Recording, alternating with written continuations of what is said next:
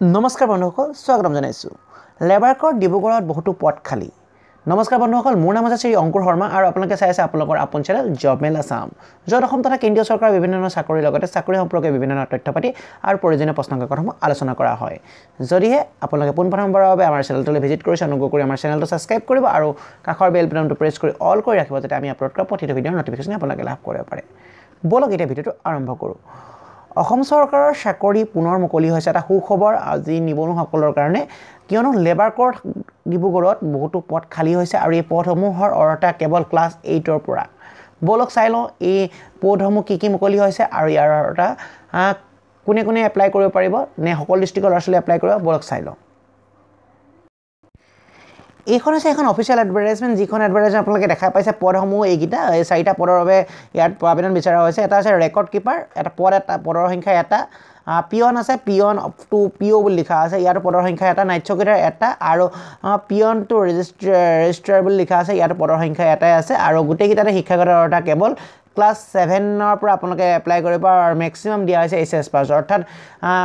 maximum HS পাছ খিনি কৰিব পাৰে যিখিনি ডিগ্ৰীধাৰী হেখিনি তেওঁলোকে এপ্লাই কৰিব নোৱাৰে এটা বেয়া খবৰ সেই সকলৰ কাৰণে যি সমূহৰ শিক্ষাগত অৰ্হতা ডিগ্ৰী পৰ্যায়ৰ তেওঁলোকে ইয়াৰ পদৰ বাবে এপ্লাই কৰিব নোৱাৰিব আৰু এই পদৰ বাবে আপোনালোকে যদি এপ্লাই কৰিব বিচাৰে এপ্লাই কৰাৰ লাষ্ট ডেট দিয়া হৈছে 20 মাৰ্চ 2020 অৰ্থাৎ আজি যেহেতু 1 মাৰ্চ আপোনালোকে এপ্লাই কৰিব অনলাইন ইয়াৰ আপোনালোকে এপ্লাই কৰিব পাৰিব আৰু এপ্লাই কৰিবৰ কাৰণে আপোনালোকে ইয়াৰ কেনেকৈ এপ্লাই কৰিব লাগিব আপোনালোকক মই প্ৰথম কৈ দিছো ইয়াৰ এপ্লাইসমূহ অফলাইন কৰিব লাগিব আপোনালোকে ইয়াৰ কাৰণে আপোনালোকে ষ্টেণ্ডাৰ্ড ফৰ্মখন ফিল আপ কৰিব লাগিব লগতে সেলফ এটেস্টেড কপি লাগিব আপোনালোকৰ যিখিনি সাপোৰ্টেড ডকুমেন্ট আছে সকলোৰে সেলফ এটেস্টেড কপি লাগিব দুখন ফটো ৰিসেন্ট সাইজ ফটোগ্ৰাফ লাগিব যিখন আপোনালোকৰ সাইন লাগিব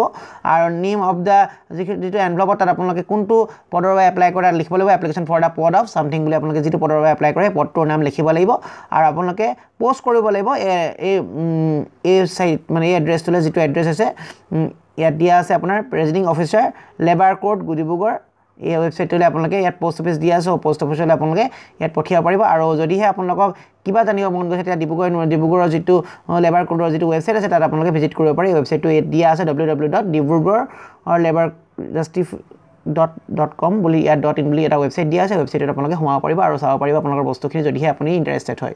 আৰু এই পদখিনিৰ কাৰণে প্ৰথম আবেদন বিচাৰা হৈছিল 22/4/2017 চনতে এই প্ৰথম এডভাৰটাইজমেন্ট লাইছে তাৰ পিছত কিবা কাৰণত এই পোষ্টপোন হৈছিল 11/10/2017 লৈ আৰু সেই সময়ত যি হল ক্যান্ডিডেট এপ্লাই কৰিছিল সেই ক্যান্ডিডেটখিনি পুনৰ এপ্লাই কৰিবলৈ কোৱা হৈছে আৰু ইয়াৰ সকলো ডিস্ট্ৰিক্টৰে ল'ৰা-ছোৱালী এপ্লাই কৰিব পাৰে ল'ৰা আৰু ছোৱালী উভয় এপ্লাই কৰিব পাৰিব কেৱল কিন্তু ক্লাছ 8 ৰ পৰা